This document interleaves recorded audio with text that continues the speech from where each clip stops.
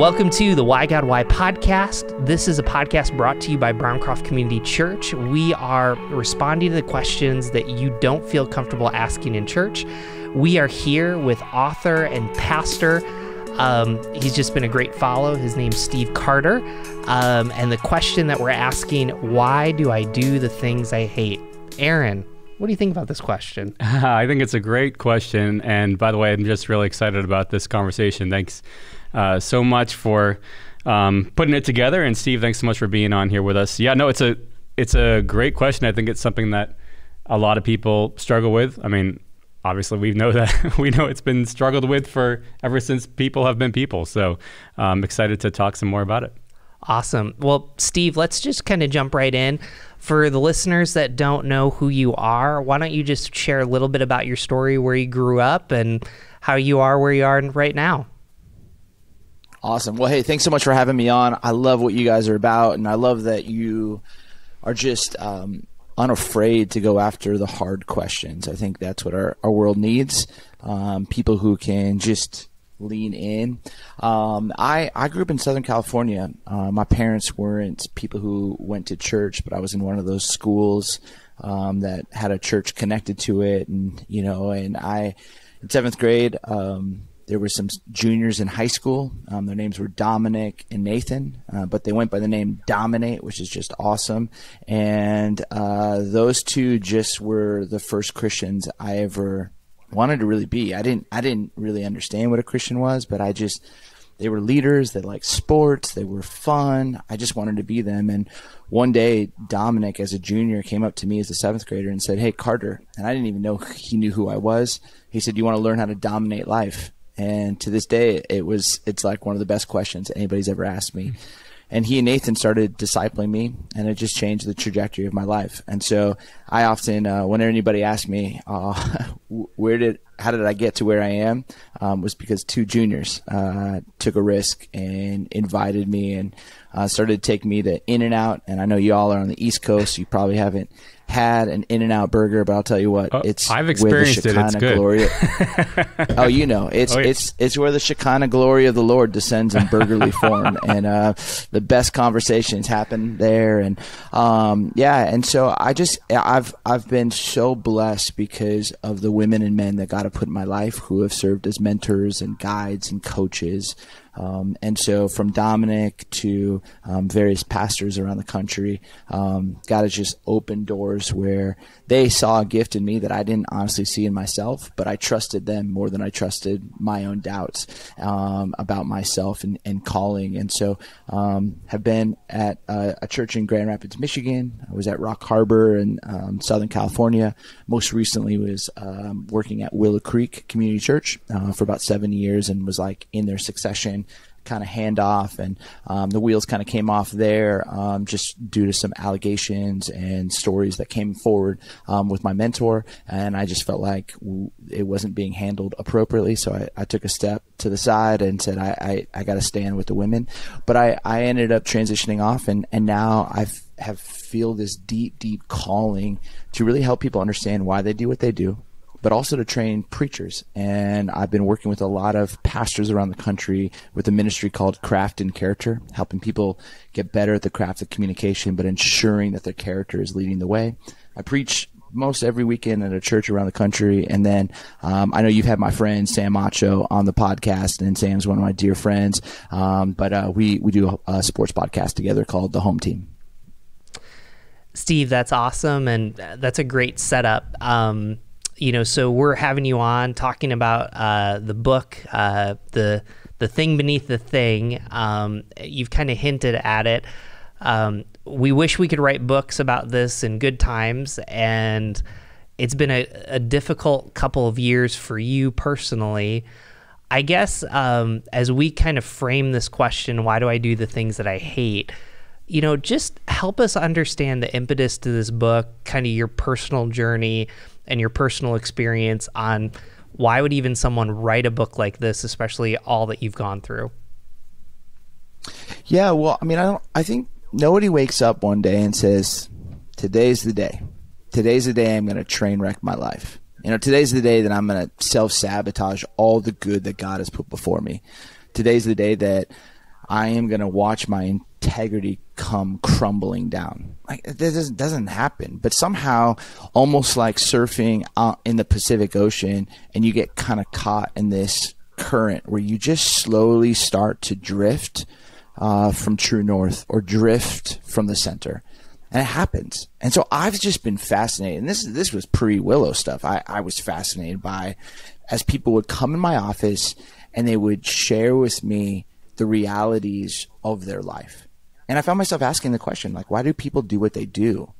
And more importantly, like, why do I do what I do?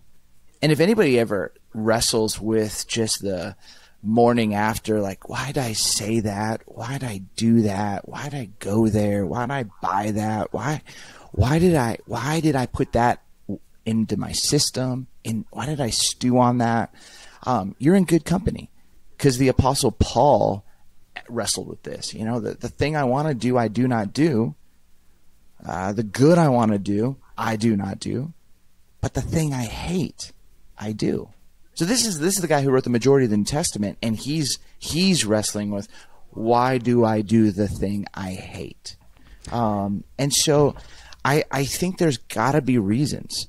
And I'm just kind of, maybe it's the pastor in me, maybe it's the leader in me, maybe it's just the curiosity that I have, but I don't want to just keep waking up going, I just did it again. That's okay.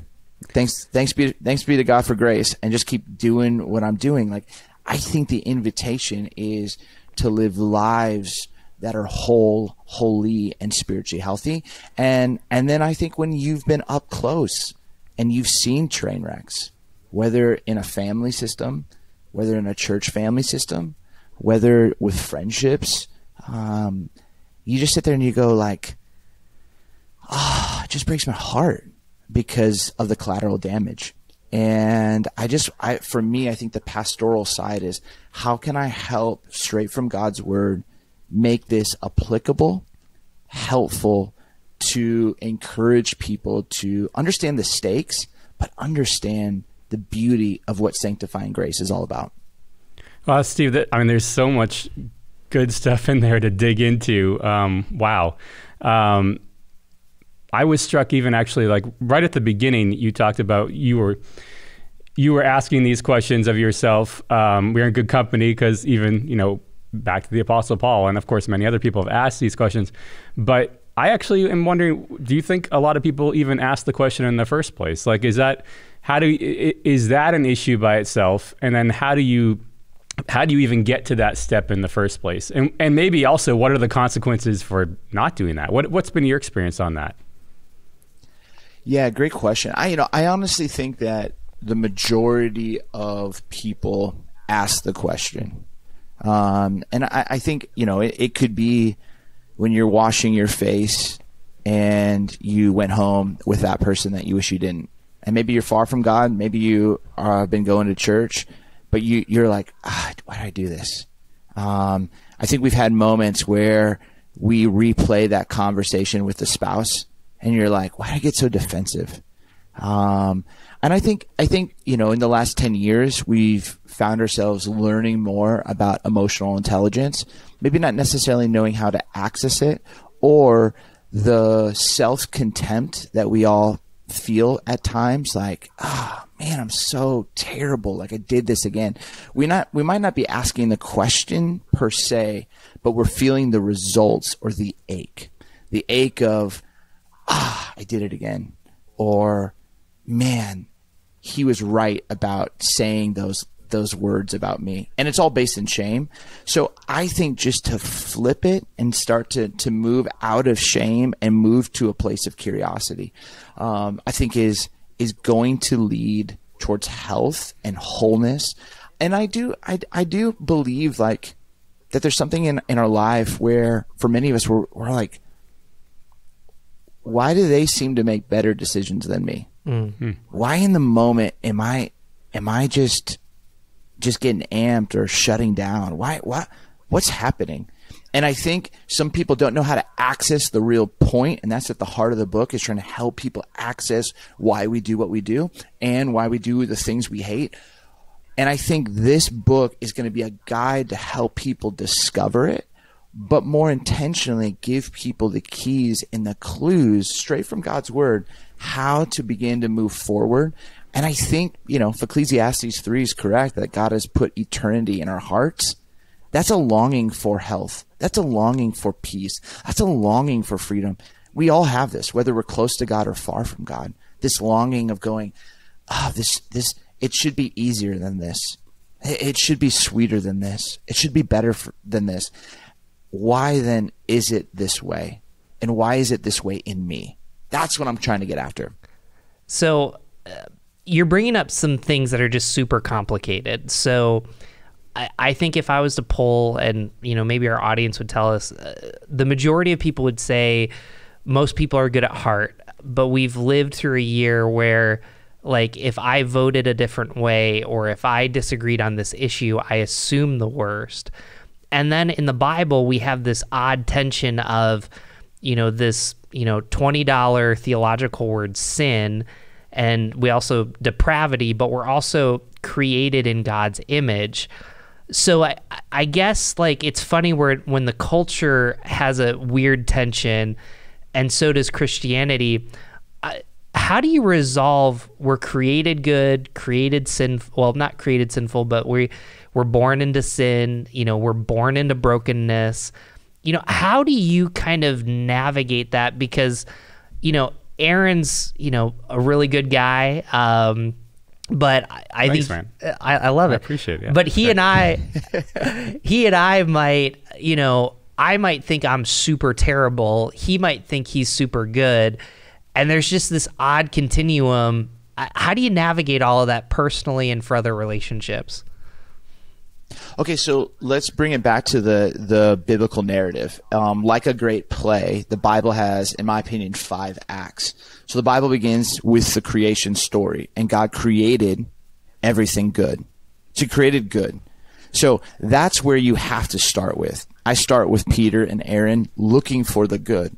The truth is, though, you're right. Genesis 3, where the majority of people begin their Bible. They say they begin in Genesis 1. The majority of people, by the way that they label and create narratives about people, they believe that their Bible begins in Genesis 3, and they've just ripped out chapters 1 and 2. So fall is legit. The fall happened. It's a story where it shook everything up. Now, what's amazing is God actually begins this redemptive movement, and he begins with the story of a man who's wrestling with an angel. And this wrestling match, every other time that this man had been asked what your name is, he's lied. He's deceived. He has pretended to be somebody he wasn't. And finally, for the first time that we have recorded in Scripture, he says, my name is Jacob. I am a deceiver. I am Jacob. I am this guy. And the angel goes, no, you're not. Your new name is Israel, which means to struggle with God, to struggle with self and others, and to overcome. So the third act is struggle. So like you have good creation, fall, sin, you have Israel, struggle, then obviously you have the cross, redemption, and then you have the restoration, like the church, the Holy Spirit, kind of second part of like New Testament and on, Acts and on. So these are the 5 acts. Every environment I walk into, I believe that God's presence is there. And if God's presence is there, then it's brimming with redemptive potential. And I'm looking, whether I'm at, a coffee shop, I'm looking for the good. And I'm hoping that someone can actually share with me their story. Because the truth is, we were born into family systems of narcissism, systems of generational brokenness, systems of pain, systems of just absolute struggle. And then we find ourselves as humans trying to figure out our way. So for instance, my biological father, my name when I was born was Stephen Charles Bourne. The story I was told was that my biological father bailed pretty early. My mom remarries, I get adopted. That was like part of my story. And what did I struggle with for much of my life was like, I better perform and achieve because people are actually going to leave me. Now, what's amazing is when I started to understand the gospel, and the gospel, like as Dominic started to share with me, is how God tried to get closer and closer to me, that this father wanted to get closer and closer to me. When you flip through the New Testament, you see the story of the death, burial, resurrection, and the ways that Paul is using various metaphors to speak to the struggle and to the fall and to the pain. So I say all that to go, for me, I'm always just looking for the good. And I understand that there is brokenness. There is pain. There is struggle. And I look at this and I go, I'm more curious is what was handed to that person that they're left having to be responsible to figure out. If they were a child of an alcoholic, if they were a child of a narcissistic parent, if they went through some form of physical, verbal, or sexual or spiritual abuse, like they're left now with this struggle to have to work through, and they're probably making decisions trying to figure it out. Sometimes those decisions lead to more health and wholeness, redemption and restoration. Sometimes they lead to more brokenness, but they're still, if I cut away all the dead pieces, they're still created in that imago Dei, the image of God. So there's still goodness there. And so if you're listening and you're like, man, I think I have train wrecked my life, you still were created in the image of God. There's still profound good. And like me, definitely like Peter, maybe not so much like Andrew. We all are in process, and obviously I'm joking with you, Peter. But like the truth is, like if you look at Ruth Bell Graham's tombstone, have you ever seen her tombstone? Billy Graham's wife. No. It says her name. It says the date of birth, the day she passes, and then it simply says construction completed. Thanks for your patience, because she understood she was a piece of work. She was in process, just like the three of us. So. Last thing I'll say, because I can preach all day. Like the truth is, like I'm always looking for those. Like where are we at? What act are we at in this person's life? And we're all in process, and we'll never fully arrive this side of heaven. So let's be kind to ourselves. Let's lean in. Let's stay curious, and let's not expect so much greatness and success. Let's just fight to be a little bit more healthier and a little bit more whole, and do the harder right. And watch and see what grace and God and His Spirit can do in us and through us and with us and for us. So that's let me just follow up a little bit on that. I love how you're talking about seeing people for who they really are and what God's plan is for them, and how do we help them? How do we help each other, really, because we are them, really. You talk. I haven't had the privilege of reading the whole book yet, but I got a little summary of it, and I noticed that in there you had several main points. One of them was about hideouts, and it sounds to me like you're talking about hideouts being the place where you go to escape the pain of your story. Can you tell me a little bit more about that? And also, the reason why I'm asking is because it sounds to me like you're talking about getting in there to where people are hiding out and helping them get out of there, so that they can face whatever the pain is, whatever the issue is. How do you do that to help somebody? Quite frankly, how do you do that to help yourself? Like, how do I do that to help myself? How do I know when I have a hideout, and how do I get out of it? Yeah, great question. So back it all the way up, and I would say one thought would be, we don't just necessarily just go to a hideout. Something caused me to run to that. This is where Paul's wrestling with. Why do I do the thing I hate? Like, I'm going out to soothe in some capacity. But something caused that.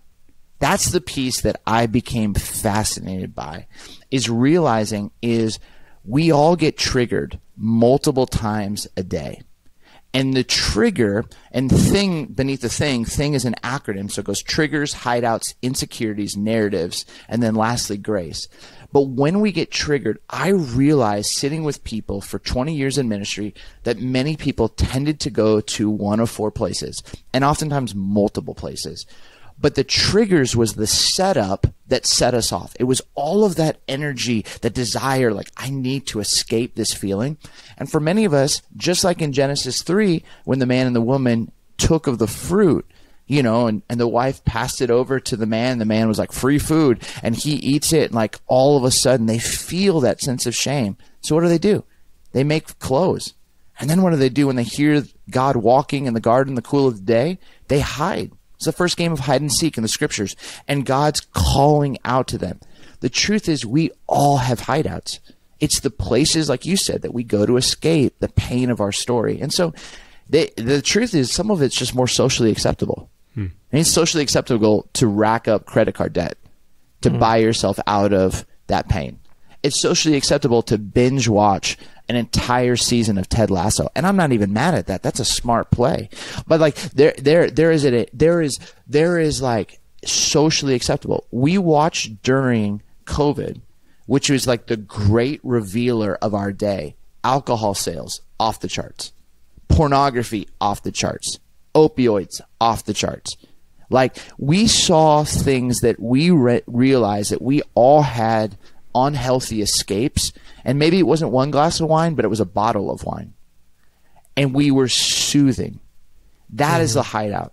So the question I'm always trying to ask people is, hey, what triggers you? What triggers you? And where do you tend to go to soothe? And just think about this biblically. Moses is up on the mountain, and the people are like, where's Moses? Where's Moses? And they're hearing thunder and they're seeing smoke, and they're like, Aaron, this is not good. Like we can't hear from him. Seriously, can you please help us out? We don't know. So what do? They take all of the gold that they had been given, and like they need a place to put their anxiety. So they shape and form an idol that they can cast all of their worry on. This is what Amazon has been brilliant at with the one-click button. So we do this every day, and by the time we realize, like, why am I buying another lawn gnome? I don't need a lawn gnome. Like, we can't return it because it's already been delivered because they're so quick with this. So all I'm saying is, what are the places that we have basically believed this can hold my anxiety, my shame, my pain, my worry? Last thing I'll say is John Ortberg said this once. He said, hey, running to a bottle will give you a fleeting moment of peace, but it will not make you a person of peace. And what I'm trying to get at is all of these little escapes, yeah, they're going to give you a fleeting moment of peace and escape and release. They're just not going to make you a person of peace. And this is the deeper, more whole question that I think the scriptures invite us into. Wow. That's just a lot. So I'm so sorry. No. It's a good a lot. I think some of our listeners are going to need to click pause, and just because I'm relating to it. I just want to shift our attention a little bit if it's okay. So I imagine our listeners are really resonating with, why do I do the things I hate? I agree with you that there's a semblance of, we look back into our day. One of the things I'm concerned with our listeners, here's the deal. As a pastor, I've royally failed people. If we weren't recording right now, there's situations that I would totally take back as a spiritual leader. And I'm cognizant of everything that's happened, just the number of spiritual leaders that have fell. Where I'm sensitive and where my heart for our listeners is, there's some listeners that have said, you know what, if Christianity is supposed to be full of grace, full of people with integrity, why should I even follow it if people aren't practicing it? I guess I'm just kind of throwing this to you as a spiritual leader that has kind of walked through a valley like this and probably have had some conversations. What would you say to that person that, the leaders, the people that were supposed to be held the most accountable have let people down? And I love this grace for myself, but it's hard for me to reconcile what I see and what I feel with the people that I'm supposed to trust. And so I just want you to respond to our listeners who are really trying to delve into that. Yeah, I'm not gonna pretend and say it's easy. It's not easy to have people let you down. It's not easy when you expect certain realities from people and they can't follow through, right? But I also think, like, I've had to really look in the mirror and think to myself, why did I put that person on such a pedestal? Mm. I mean, and just real talk, Peter, like I want you to be able to share what you said. If we weren't recording, I would say things like that for me is part of the problem, is like, we don't know how to actually be able to like really chop it up around honesty and humanity. So what ends up happening is certain people get built up to a level that they can't be. And the problem is they create systems, not you. I'm not saying you. They create systems, though, what we're seeing in our world today, that they are protected and insulated and almost set apart in a way that it makes it easier and easier for people to go, gosh, they're special. They're holy. They're better. I don't actually compete with them. I'm not even close to them. I mean, the way that they pray, I mean, it seems like they have these stories that with their marriage and their kids, and I mean, they're like with all these people know them. And again, people are very perceptive. They're just often crappy interpreters of reality. So they perceive something. It's the stories that they create based on their perceptions. And this is why we as leaders have to really reframe things in the healthiest ways. So here's all I'd say. I expect people to fail because none of us are perfect. I expect myself to do good things, and I also know I'm far from perfect. And the only way that I know to prevent myself from absolutely train wrecking my integrity and self-sabotage is by doing my work. And the truth is, we're all addicts. We all are addicts. We have socially acceptable addictions and socially unacceptable addictions. So even if somebody's on stage, suit and tie, memorized a talk, preaching the paint off the walls, people are getting saved, they need Jesus just as much as I need Jesus, and just as much as you need Jesus. I'm not minimizing their gift. They're gifted. But I guarantee you, they are in process. So I've come to realize, like, oh, I respect the gift, but I cherish the giver of the gift, and that's God. And I also recognize success will take us places that character can't sustain us. And so the better that I have to be is to simply say, Lord, please let my character lead the way. And man, I'm going to have to keep being honest and human with where I'm wrong. Last thing I'll say on this one, because I might not be answering your question, but like, there's something that happens within the church that we say that I was wrong when we say yes to Jesus. And then from that point on, we struggle to admit that we are wrong and we have to be right. What if we actually got progressively better at admitting that we are not just wrong, oh my goodness, but I was wronger and more wrong. And I was like really wrong. But what's happened though is that has gotten so connected to shame that like now I can't admit the places that, man, I'm falling short here. I'm falling short in my finances, falling short in my marriage. I'm falling short like with this issue of pride. Man, I'm falling short like, you know, and really getting to a point of consent. So like for me in consent, I travel a lot. And like it's you sit down like on a plane, and because I have so many miles, I don't buy first class tickets. I just get bumped up. And then all of a sudden they're like, would you like a drink? The person next to me is like, I'll take a Jack and Coke. And I'm like, it's like 8 a.m. And I'm like, I can't do that.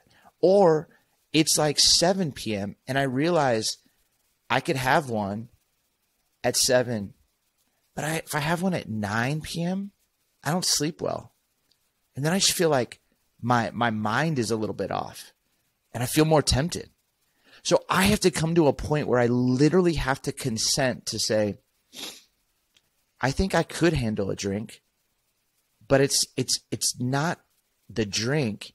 It's what 2 hours later when I don't sleep well and when my mind is racing and I'm open to temptation. is that really what I want to put in my body? So I have to admit my limits, which I never was taught to do. So part of it is going, there's places in my life that if I don't have consent and actually know my limits, I'm going to train wreck stuff in my story. Or I can go, guys, I need help. Guys, like, this is the beauty of grace. I can start to do my work. Does this make sense? So I say all that to go, I just don't put that expectation on someone, because my counselor says expectations are premeditated resentments. I don't want to premeditate a resentment that person can't live up to and was never supposed to. I want to respect the gift that God's given them, but cherish the giver, celebrate the giver, be able to receive from the giver through this vessel, and also recognize I'm an addict and I need to do my work. Yeah. Wow. That's there's a lot there too. Wow. I don't know if people aren't watching if they're listening on the podcast, if they're not watching on YouTube, they, both Peter and I were like, whoa, that was really good.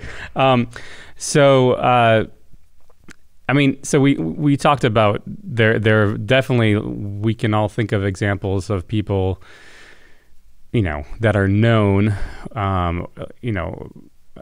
celebrities in our own worlds one way or another, or even people close to us who have let us down and on things like this. But I mean, is there someone you could point to that has done this well? I mean, you mentioned Ruth Graham earlier, on her that strong saying on her tombstone. But what about is there someone else? Is there someone that you could point to who does know their limits well? Someone could emulate to say, like, hey, that person actually, I should pay attention to what that person is doing.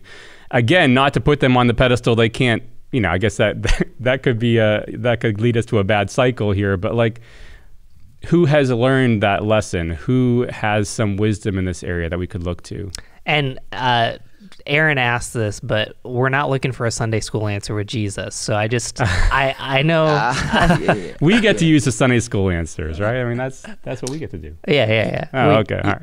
I was checking. I want to make sure. Yeah. You know what's amazing is if you think about from the business world, there was a guy by the name of Jim Collins, and he wrote like Good to Great, and he wrote a number of books. But one of the premises of Good to Great was that there were 5 levels of leaders. Level 5 leader was a very rare kind of leader, and I've only been around one of those. I believe that I could like pick up legitimately and was like, this guy's a level 5 leader. I was with this guy. His name's Mike Volkema. He used to be the CEO of Herman Miller. He followed Max Dupree, who wrote Leadership Jazz. But Mike Volkema, I mean, hands down, nobody knows him, but he should be known because he is that kind of leader. I asked him. I said, "Hey, how many level 5 leaders do you find in like Fortune 100, Fortune 500 companies?" He's like, "Very few." He said, "There's just so much ego." So much power. Level 5 leaders are the kind of people who have these values. Because so many of us, we know what we want, and then the next question is, how am I going to get it? But very few of us know why. In Simon Sinek language, know our compelling why, and have the values that we've created based on that why. And I think that's what's hard is the majority of the kind of people I'm talking about, nobody knows. They're pastoring a 400-person church, and they're awesome, like Chad Halliburton. They're people that are just not trying to play a game or play a system to try and reach for more followers and to do something that's Sermon on the Mount language. If you guys read this, or the listeners are reading Matthew 5, 6, or 7, you'll see this phrase again and again. They receive the reward in full. It's like we're doing something, and Jesus is like, oh, they did that? Then all they wanted to be was seen. All they wanted to be was known. They received the reward in full. But like there's another group of people who have such trust in what God wants to do in them and through them and for them, and theirs reward will be great in heaven. And I think that there's fewer people who live that way. And and I would say fewer people who live that way in the limelight. It's just harder. I do think, though, that there are some voices and some people that I do think very highly of. Glenn Packiam, Rich Velotis.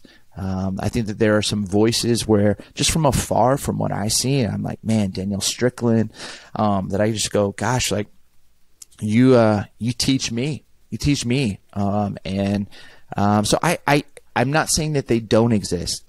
They do exist, but it's a harder thing to walk when there's more cameras and eyes on you, and more opportunity that's being dangled in front of your face. Because then all of a sudden it's like, well, don't admit too much. So then all of a sudden it's like, don't admit the wrongs. And I think this is what makes an AA or Celebrate Recovery meeting so beautiful, is because you just get up and you're like, hi, my name's Steve. I'm an alcoholic. Or hi, my name's Steve. I'm a sinner. Hi, my name's Steve. And again, I hold intention that I'm both sinner and saint. I'm both beautiful and broken, but I'm not going to side to only one. Both are true, and so is God's goodness and God's grace through his son. Wow. And again, I just appreciate your heart, in all of this, because I think whether you're a leader, in, the marketplace or in the church, whether you're a follower of Jesus, de-churched, unchurched, I think this is super practical. So I just want to close with two final questions. We'll get to the last one, but I want to kind of come back to the majority of our listeners. I'm going to go super specific for you to go to super broad, but so you talked about acceptable hideouts. You talked about acceptable vices. For example, paint me a picture of me really working on and understanding binging a Netflix show. What's that going to do for me in 5 years? Because, it seems like Christianity talks about just don't do this, don't do that. And you're kind of painting a new vision of what does my life look like captivated by the grace of God in 5 years if I'm willing to go to the thing beneath the thing? Yeah, that's a great question. So during COVID, we've always been tried to be pretty intentional with budget, and we had a little bit of a vacation budget, and because we couldn't travel, we decided to buy a little cabin up in the mountains in Arizona, and just thought hey, saves us from having to deal with 115 degree weather, which that's too hot here during the summer. So we're up in the mountains, and we're just start demoing this, and this little cabin had good bones, but drop down ceilings, teal carpet. They were blocking all these windows and stuff. And so we just went after it, pulling up carpet, just demolishing this thing. And it was kind of crazy. I had this really, really profound moment. I don't know if you guys have ever experienced this, but I don't have them very often, but something impressed upon me as I was just destroying this drop down ceiling. And all of a sudden the light from these massive windows came in, and I just felt this Spirit of God say, this is what I'm trying to do in you, to let more light, to open you up. And I coming out of everything I had walked through at Willow, I was like, oh my goodness. And it reminded me of Dallas Willard, who is one of my favorite authors, book Renovation of the Heart. And this is what the Spirit of God is up to. Just trying to renovate the heart. And I'm just more curious, I think, not necessarily on what we do, but why we do it. Why do I need to binge watch Netflix? And just what am I escaping? What's causing me to go there? That's wanting me to turn it all off. And sometimes it's a survival technique. Sometimes it's literally just I don't know how to process my sadness and my disappointment. And that's where you go back, Peter, and you ask us such a great question, and you're really good at this. But if I fast forward my inability to process my sadness or my disappointment or to handle my stress well, it's all it's going to do is it's going to keep me stuck. And in the beautiful narrative of the scriptures, this is what the desert or the wilderness was. 40 years. And they just roamed around in circles, because they didn't learn what they needed to learn. So they were stuck in a season instead of being able to step into what God had in store for them. And I think for me, realizing that there are areas in my life that I have not had the ability to deal with. I'll tell you the story. I write this in the book, but I came home one day and there was a staff member who reminded me of somebody who had really hurt me. And I'm looking for a little spousal support from my wife to have my back, a little like, subversive gossip, but she could it's okay because we're like in the confines of our house and obviously being sarcastic, but I was looking for that. And she looks at me and she goes, "Isn't God so kind?" I'm like, "What do you mean God's so kind? This person's a jerk." She's like, "God's so kind." I'm like, "Stop saying that. Why is God so kind?" Well, he's so kind because he keeps bringing people into your life who remind you of this certain person who deeply wounded you. And for so many years, you just haven't had the courage to get after that. And so he so kindly keeps bringing people into your life until you finally have the courage to honor that truth. And that shook me because I realized oh man, I've been using people or using experiences as an excuse to validate what I wanted to do all along, instead of becoming curious as to why I wanted that in the first place. So here's the question. If you're listening and you've made it this far and you don't think I'm that crazy, and so you're still listening for one more point, think about this. You do what you want to do. You do what you want to do. The bigger question, though, is why did you want it? That's the question. Why did you want it? So, for instance, I'm a pastor, but I screw up all the time. Sometimes I create drama with my wife so I can create distance with her so that I can go do the thing I want to do, which is buy a pair of sneakers. It's not the smartest thing to do, but I did what I wanted to do. And it's not until I step back and go, "Hey, why did you create that tension with your wife?" "Oh, because I wanted space because I knew I didn't want to have to ask her, can I go buy those pair of sneakers?" Or have to admit that I wanted validation for my hideout. This is the stuff that if you fast forward that 5 years, sneakers become something else. It just keeps getting bigger and bigger. So why did you want that thing? Because we're going to do what we want to do. I don't know if that helps, but that's for me has been that curiosity, not shame, but curiosity, and watching how God just brings to mind those triggers, those wounds, but also brings to mind what is possible through his love, his grace, and his truth. Mm-hmm. Man, that's really good. Peter, I'm sorry. Oh, are people allowed to binge listen to Why God Why podcast? According to Steve, that's a healthy thing. Is that a hideout? It's a or- healthy escape. According to Steve, though, you have to ask why, and I'm not saying that jokingly. Why are you binge watching? So I don't want to get in trouble. So, we always close with this question. So the good news is Aaron and I will answer it first, and then Steve, you get the last word. But what does Jesus have to say about this topic? So, Aaron, why don't you start us? Oh, all right. Well, first of all, thank you, Steve. This has been a great conversation and really a lot to think about. When I listen to this again, when it comes out, there's gonna be a lot to chew on there. So, and also thanks for reminding me about In-N-Out burgers. That made me really happy to think about again too. So, we'll have to get your tips at one point about where else to go around the country, but for good burgers. I do think this is a great conversation, and I do think it's something that, the whole reason that Jesus came was so that we can be freed from our sin. We can be free from the things that we hate that we do, that we don't want to do.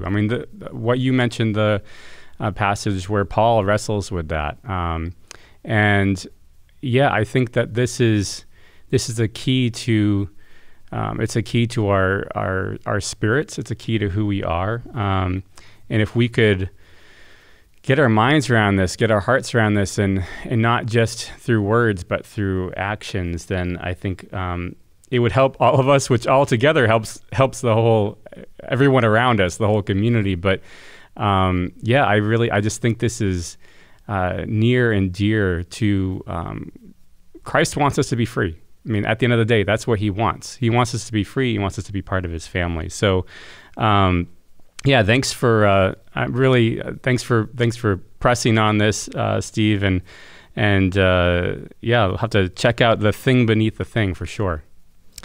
Thanks, Aaron. Yeah, we're going to tell all of our listeners to buy the book. So by the time this comes out in September, so as we're closing this, you mentioned John Ortberg, and John Ortberg has had some influence on my life. And one of the biggest things is he talks about shadow missions. And I just can't get that out of my head, because Jesus, we sometimes think about the things that get us 45 degrees off.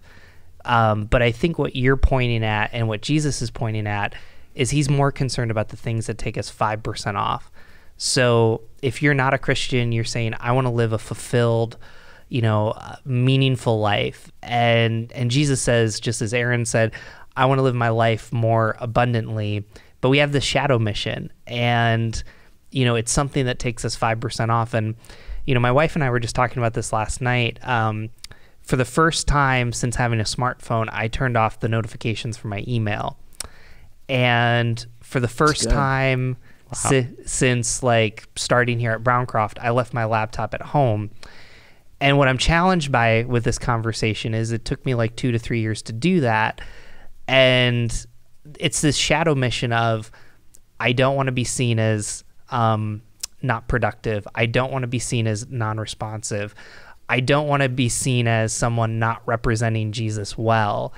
And I think about just that 5 degrees and just that one practice and just that one thing beneath the thing. And I'm just challenging our listeners that when you really take the time to do this work, and if I went to Email Anonymous and say, hi, I'm Peter, I have a problem with emails, they're like whack-a-mole, I just want them gone and out of the way. I'd only be there for a day, or, I've been clean for a week. But in all honesty, there's some other things that are happening that when you identify not just how you're 45 degrees off, but how you're 5 degrees off, I think that opens the door for God to do a little bit more in you that's underneath. So, Steve, if we had some heresy or something, you can clean it up. But no matter what does Jesus have to say about this topic? How would you close us out? Well, I would just say I really appreciate what you just did right there, because I think that's so beautiful, and I would say me too. I mean, I struggle with that. The need to be needed is for me, and so when you get an email, you get a little dopamine hit, someone needs me, someone wants my thoughts, but then all of a sudden it takes you away from your first responsibility, for me being my family. So it's a beautiful practice of putting into play, I want to be this kind of person long term. And so consent, coming to a limit, and actually doing that. And so I think, there's 2 visions that you see in one verse, John 10:10. It's 2 visions. I've come that they may have life and have it to the full, and the thief comes to steal, kill, and destroy. There's 2 visions. And Jesus says, hey, this is what I'm offering you. I want you to have life to the full. And I think sometimes, in Dallas Willard language, we think it's should be really easy. But I'll tell you that in what Dallas would say is grace is opposed to earning, but grace is never opposed to effort. So it takes effort to say, man, I'm gonna turn the notifications off. It takes effort to say, I'm gonna leave my laptop at home. It takes effort to say, for me, Steve, you're done at 4:30, and you are gonna go after that codependent, need to be needed, adrenaline high that you get not from God's Spirit and not from who He created you to be and not from your family, but from somebody in Tuscaloosa, Alabama, who's messaged you on Facebook. That doesn't feel right. So I think for me, I would say, just because God offers you, and Andrew, you said it so beautifully, this life of freedom, it also takes effort. And that's not in opposition to grace. It's us letting the truth of that freedom, that love, that peace, that grace that Christ offers us get into every atom, molecule, and ounce of our being. And I really believe if you do it, in 5 years, you're going to be healthier and you're going to be more whole. And truly, you're going to be more holy. And it's just a better way to live. That's probably the best thing I can say. It's just, and I really appreciate though that idea, Peter. It's just like, yeah, we all have these areas, and it's like, workaholism will get like celebrated. I'm not saying that for you. I'm just saying like that's like can get celebrated, in my family. But deep down, it doesn't make me a person that's about the kingdom work. It makes it about my kingdom. Well, folks, I can't encourage you enough. I'm going to be buying this book. I'm going to be reading, probably underlining and sharing on Instagram and all over the place. We want you to buy The Thing Beneath the Thing. I think it's great for a small group. I'd encourage you to buy 3 or 4 and, read it with your spouse. You can find Steve. I think it's steveryancarter.com. Did I get that right? Yep. Just make sure you look for the Ryan. We're going to be tagging him in the post. This is coming out in September. So we're just so thankful. Whatever you do, make sure you go to whygodwhypodcast.com. Make sure you subscribe there. Follow Steve, follow us. We'll have this all. Steve, thanks so much for being here and just being real and honest. We appreciate that.